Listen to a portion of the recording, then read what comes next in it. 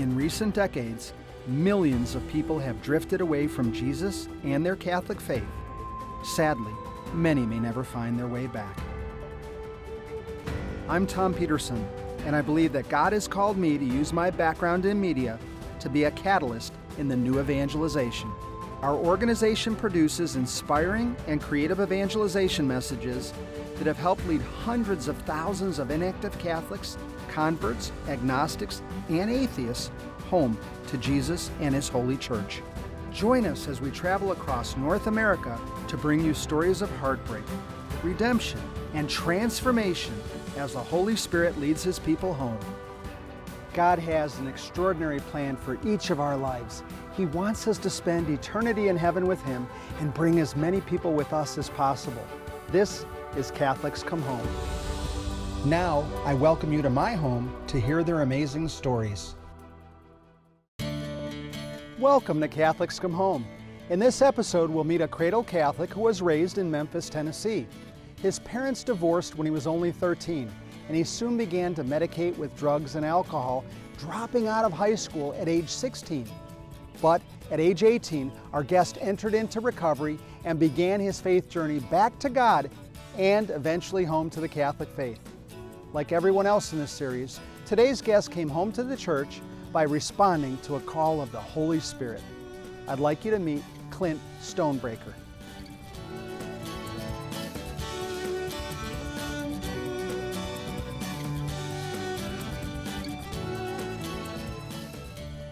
Clint, we welcome you to our home and we welcome you to our show. Thank you very much. I'm glad to be here. I'd love to hear about your childhood, where you grew up, your family dynamics. Tell us a little bit about that. Sure. I grew up in Memphis, Tennessee, and I'm one of 4 kids. But I grew up in the church. Catholic church? Catholic church, awesome. Yes. Up until around 8th grade, 13 or so. What happened in 8th grade that caused you to lose your faith or walk away from it? Well, actually, my faith was really important to me as a child, and there were a few people that had a pretty significant impact on me early on. At one of my elementary schools, there was a priest there named Father Pugh, who was very influential for me. During my childhood, my parents' marriage was somewhat strained. Home life was pretty difficult. My father is an alcoholic, and it was pretty hard. So for me, as I got older and my parents grew further apart, they divorced again, when I was in 8th grade.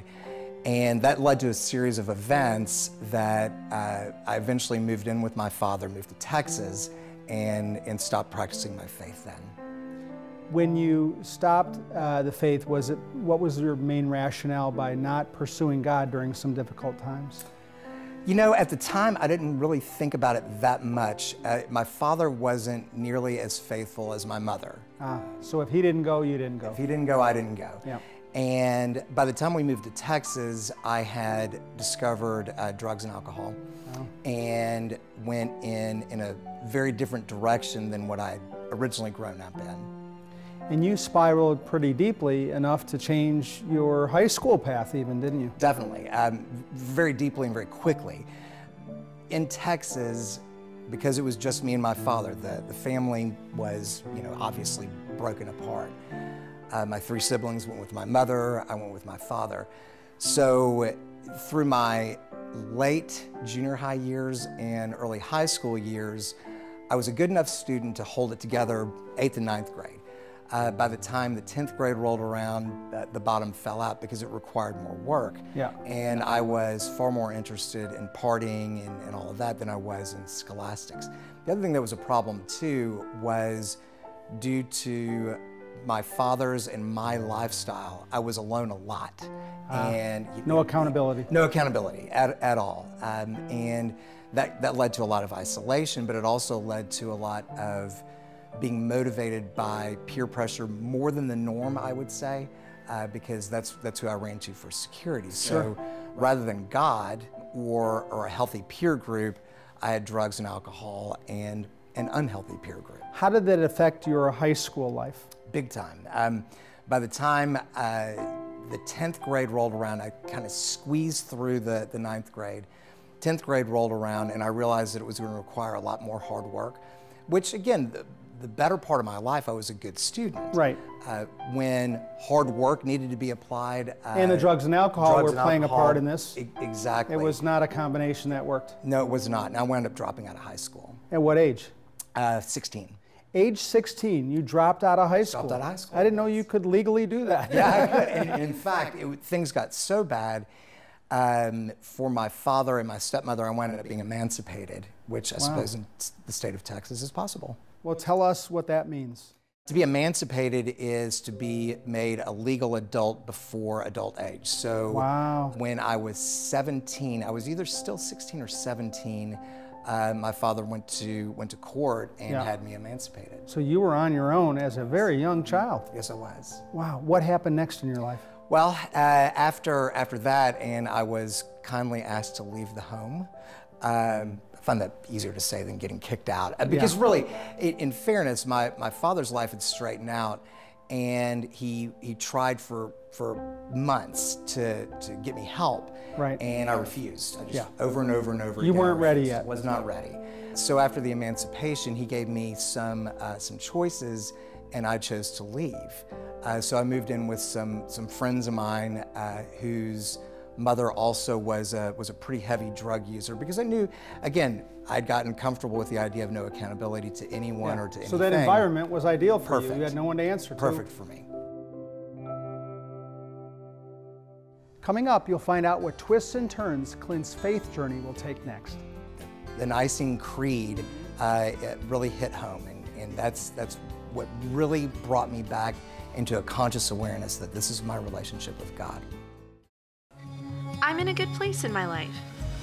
And I'm energized by new adventures. I've got friends to laugh with. And a good relationship. But even though I'm kind of comfortable, I sometimes wonder, is there something more?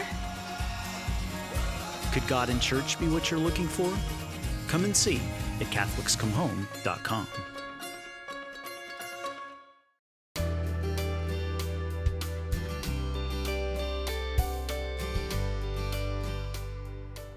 So at age 16, you're living on your own, moving in with friends and their mother, who was also a drug user, using drugs and alcohol, and your life had spun out of control, where you had the responsibilities of an adult, but you weren't taking them to heart and you were just doing your own thing. How did your life take a turn for the better? Well, going back to my father, the choice that he'd given me was to go and visit with a counselor and talk about my problem, or to leave. I chose to leave. Things fell apart at the place that I was living, and I was asked to leave there too. I mean, how you managed to pull that off, I'm not sure, but I did. And I called my father because there was nowhere else for me to turn. Homelessness was not a viable option for me. And he said it was kind of like the prodigal child returning, because what he said to me was, I would love nothing more for you to come home, but you've got to understand the deal that we had when you left still stands. Yes. And at that point, I was desperate enough to take the deal. Mm-hmm. Yeah, and the deal was to get clean and sober in order to live under his roof. Exactly. And how did that happen? So initially I went and saw a counselor who referred me to some meetings. I started going to 12-step meetings. Good.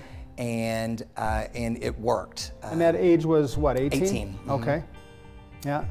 And it worked for you. And then how did your life then proceed in a good direction, where you've maybe found faith or established relationships? Sure. So through my recovery program, I made the decision that I wanted to be a counselor myself, because I received so much help from some really, really good people. And I entered into a counselor training program. Oh, neat. Became certified as a drug and alcohol abuse counselor, and through the years met several people who were very, very helpful to me in numerous ways, both in my recovery and in my spirituality. I have a question about your recovery in the 12-step. What was the one thing you remember as a catalyst that changed you from being addicted to drugs and alcohol to giving you that freedom? And what is that one critical thing? Because so many of our viewers either have that challenge themselves or they have children who have that challenge. Definitely. I'm interested to hear what the catalyst was for your life. Definitely. Turning my will and my life over to the care of God as I understand Him, without a doubt. You discovered God, probably I was going to say rediscovered, but was He ever a part of your childhood, or did you kind of discover Him for the first time? No, in fact, my relationship with God as a child was extremely important to me. And The rediscovery was actually more impactful because I had enough life experience at that point to realize what I had thrown away. Yeah.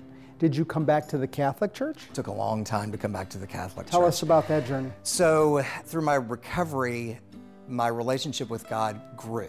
Okay, so I felt reconnected, and spiritually I felt very connected. Sure. When actually about 8 or 9 years ago, I started to feel a strong pull back to the church, and it would happen through simple things: driving by a church and feeling a tug, seeing a priest on a movie and feeling a tug. Yes. You know, it was all kinds of things.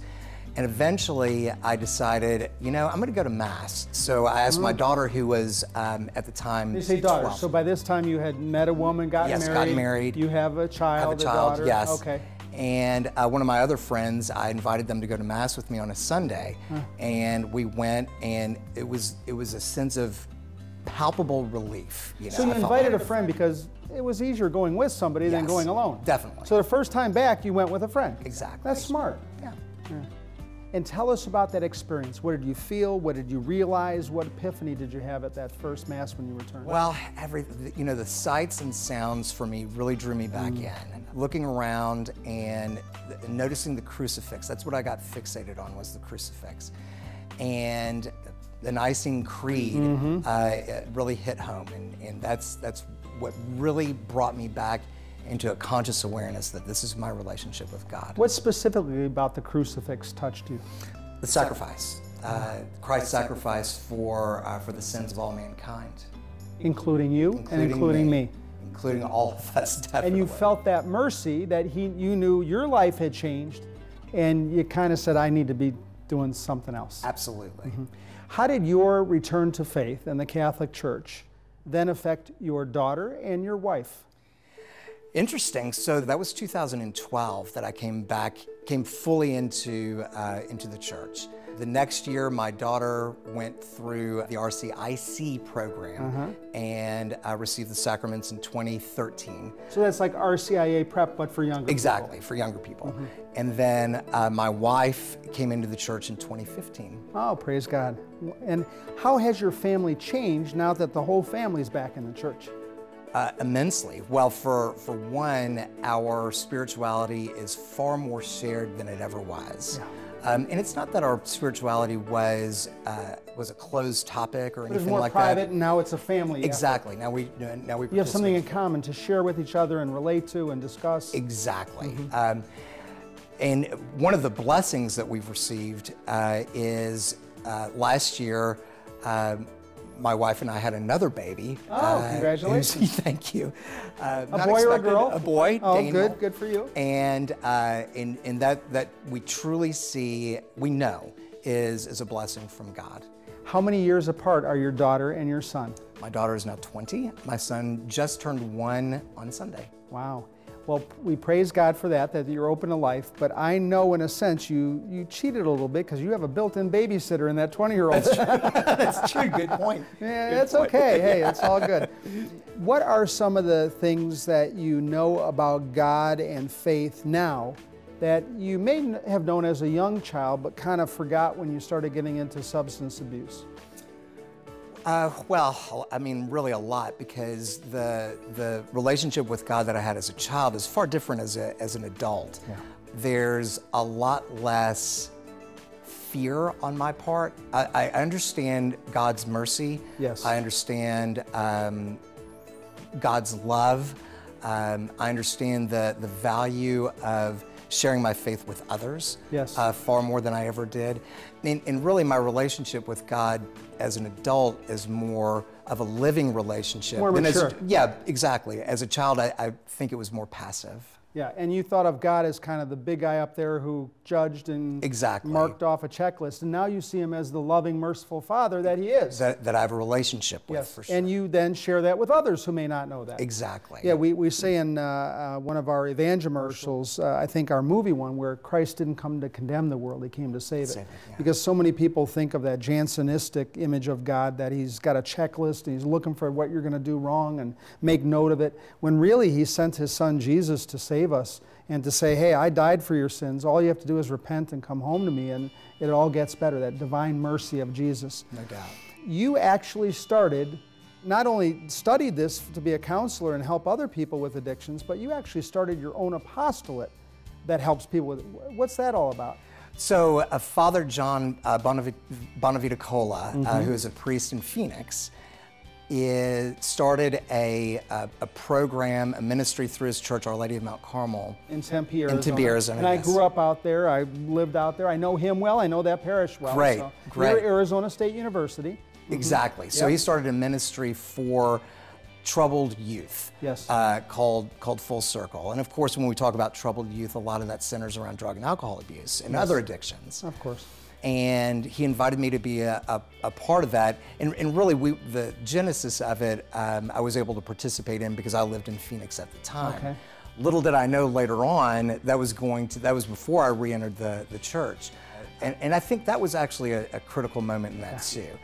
But Full Circle has been great, and to be able to share both my professional experience along with my faith journey in a way that's helping kids and helping families is phenomenal. And again, I know that that's a blessing of God. I know that so many families today, and so many Catholic families, are looking for answers for their children. Their children are cutting, or they're hooked on drugs or alcohol, or pornography, or they're depressed. They don't know where to turn. Full Circle is in a lot of Catholic venues now around the United States, and is a great resource for those tools for them, isn't it? Without a doubt. And really, you know, what it comes down to, 12-step recovery, in my opinion, is very Catholic when you look at it. Yeah. And when you combine the wisdom of 12-step recovery, which has been effective for a very long time, with the overarching wisdom of the Catholic Church, which has been around for far longer, I think the presentation of it for young people is something that they can relate to very, very well. And you know, to me, one of the biggest issues that young people have today is a spirituality that's devoid of meaning. In other words, there's not the same emphasis or meat to it. They don't want the routine and all. They want authentic relationship with God, and they want to see it through authentic witnesses of us. Exactly. And really, you know, one of the things that we've discovered is that through some really tragic stories of suffering and whatnot, people are able to find immense joy. And when they're able to share that with others, miracles happen. In our conclusion, you'll discover what fuels Clint's faith now. Jesus truly does love me, and that mercy is available to me and to anyone who seeks it out at any time in their life. We are a young and diverse generation, helping those in need and promoting human rights. We care for the environment, we embrace authentic witnesses, and dream of a better world. Our passion comes from God, who loves us even when we fall and cheers on our victories. If you sometimes wonder, is there something more? Then come and see at CatholicsComeHome.com.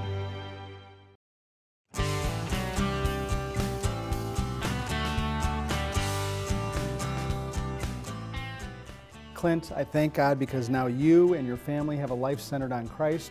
You're using the past of being addicted to drugs and alcohol, having studied that to do that as a profession, and now bringing it full circle in a ministry called Full Circle to help other troubled youth to find Jesus and find hope in their lives, and some answers for their parents, praise God. We thank God for that, and we thank you for serving in that area and your family supporting you. We thank you for being open to life and having another son after 20 years from having your daughter. God bless you and your wife, that's awesome. We're thankful for your pro-life heart. What brings you closer to God now? What devotions do you have? What saints are part of your life? Well, there are a lot of devotions. One thing that I discovered that really helps me is the Liturgy of the Hours. I love the discipline, and I love the repetition of the Psalms. I'm a daily rosary prayer that's very important to me, and my devotion to the Blessed Mothers is essential in my life. Padre Pio has been a very large influence. We actually got to visit San Giovanni Rotondo a few years ago, and one of the things that struck me was his life of service, even from his role as a monk, the way that he helped troubled kids. Yeah. St. Philip Neri is a big influence. Thomas Merton is a big influence. Yes. So I've been able to discover a lot of great inspirations through the years that have contributed mightily to my spirituality. And those saints are the MVPs, the most valuable players who went before us, and they know how it is, and they're guiding us along the way. We should have saint trading cards, you know, so that young people could say, hey, this is my hero. Real heroes. I want to be on the team, you know, to serve Jesus that way. Yes. How do you feel now you can talk to young people and help them in Full Circle ministry? And I should say, by the way, I served on the board of Full Circle for a number of years. It was an honor for me to do that. I found nothing but joy out of that, and was so impressed with the organization. And I know Father John Bonavita-Cola very well. In fact, our audience would know him because he starred in our Epic commercial. However, he was photobombed by Jesus because when he held up the monstrance, Jesus and the monstrance blocked him out of having full face exposure in his starring role in that commercial. So the joke is that Father Bonavita-Cola was upstaged by Jesus in the world-renowned Epic spot. But nonetheless, it was great to have him in that. That's right. How do you help young people with these devotions to saints, your devotion to the Rosary? What things can you share with them now that help pull them out of those troubled spots and give them more hope and give them Jesus as the answer? Sure. I think the most important thing is to lead with love and to reach them where they are. I think a lot of times the mistake that people make in working with young people is expecting them to be at a place that they're not yet capable of being. Yeah.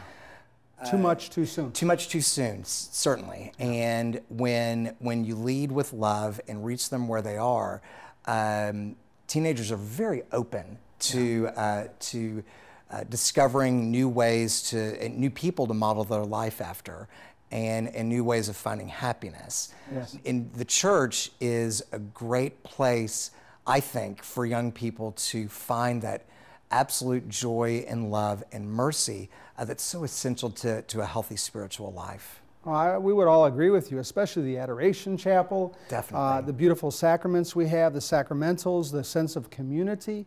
And it's so important for millennials and younger people now. We developed a website called CatholicsComeHome.com, not the traditional.org that most of our viewers know about, specifically to help young people in vernacular and language they understand. Why is it important to talk to young people in their language and meet them where they are? Because that point of life is so awkward, for one. And I think a lot of times adults lose sight of how strange that period of life truly is. You're between worlds. You're not a child anymore, you're not yet an adult. And when you drifted, it was bad enough. Nowadays, there's even more pressures on young people. Way scarier than it was in the 80s, definitely. One thing that you mentioned, though, that I wanted to touch on just for a second, because I think it's really important, you had mentioned the Adoration Chapel. Yeah.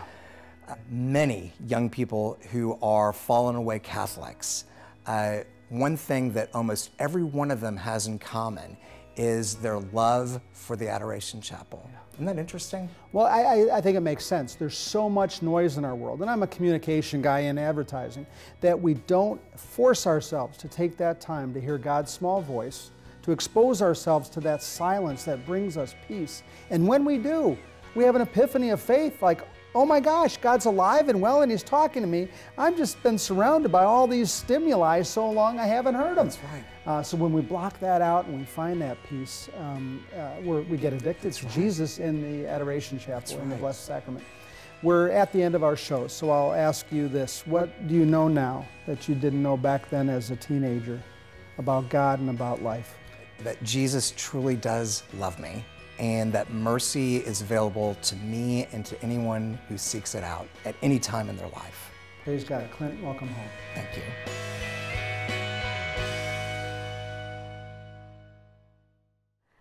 Our culture tells us that we are valuable because of what we do. It speaks to our senses every moment of every day, telling us we need to do more. Our worth is based on what we accomplish, how we achieve, the number of hours we put in at the office, how much we make and how much we spend, and what we cross off our life's to-do lists. God tells us we are valuable because of who we are. He whispers in our hearts every moment of every day that He loves us because we are His. We are valuable because we are man, created in His image. Our worth is based on who we become, how conformed we can be to His will and the person He created us to be. The time we spend just being with Him in prayer, how we love, what we cross off our life's to-be list, ultimately to be a saint. Here are some strategies for focusing more on being than doing. First, sit. Just sit in God's presence. Sometime this week, go to the Adoration Chapel, your parish's sanctuary, or a quiet place in your home, and just sit and be with God. You can read or do other action-oriented things in prayer later, but to start, just spend time in silence with God. Next, pick a virtue to grow in this week. Virtues help us become the people God desires us to be, the kind of people that will make us truly content and at peace with ourselves. Pick a virtue, charity, generosity, patience, trust, faith, hope, prudence, fortitude, that you will focus on this week to help you take one step closer to being a saintly person. Next, cross off an item on your to-do list. Look at your likely expansive lists of things to do this week and determine if there is anything that can wait. Make a little more margin for rest this week. John 16:33 says, "I have said this to you, that in me you may have peace. In the world you have tribulation, but be of good cheer. I have overcome the world." Here's your chance to get active in the new evangelization. Visit the CatholicsComeHome.org website and click on the Shop tab. Here, you can order a Catholics Come Home book, evangelization cards, a DVD of the Evangelisals, or a car magnet. If you or someone you know has come home to the church thanks in part to Catholics Come Home, let us know. Or if you have a comment, question, or want to support our mission, email us at info@catholicscomehome.org or write to us at Catholics Come Home, P.O. Box 1802, Roswell, Georgia 30077. Like us on Facebook and follow us on Twitter. During his teens, Clint medicated with drugs and alcohol to mask the pain of his parents' divorce. But after recovery, Clint would restart his faith journey and soon meet the woman who would become his wife. Within a few years, Clint returned to his Catholic faith, and soon his young wife and 2 children entered the church. Now the Stonebrakers are a close family, united in their Catholic faith. The Holy Spirit inspired Clint to start and manage Full Circle, a nationwide Catholic rehabilitation ministry that helps young adults fighting addictions. Thank you for joining us on this episode of Catholics Come Home. Please keep Clint and the Stonebraker family in your prayers. Remember to fulfill your role in the new evangelization and help love somebody to heaven.